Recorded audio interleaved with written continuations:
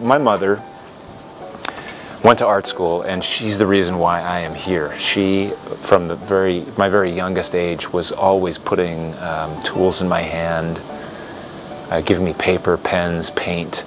So she went to art school, and she's the reason why I'm here. Every Mother's Day, every birthday, I tell her, you know, thanks for another one. You're the reason why I'm where I am, and she did it. She poured herself out and in, and now I get to kind of live this dream. So it's amazing. So I came to Hallmark with a skill set, and pretty immediately fell in love with flowers, and started learning how to paint flowers and take the skill set that I had from art school and make it celebratory.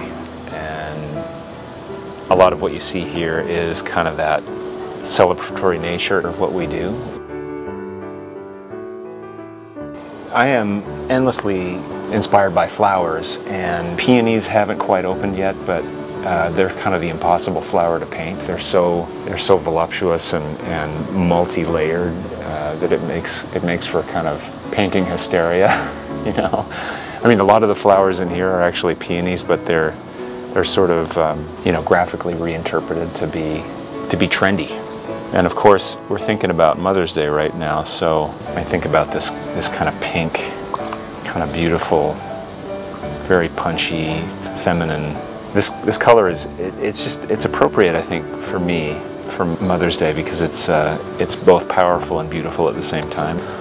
Moms are those things in our lives, so you can't go wrong. I want to take the flowers that I create and just give them the lightest touch of thoughtfulness. It's a little bit the way that a florist would take from a lot of different flowers and kind of gather and curate and compose a grouping that would sit in a vase. We're trying to help people celebrate moments and milestones in their lives that have lasting meaning. And so I work in a lot of watercolor and gouache, pen and ink.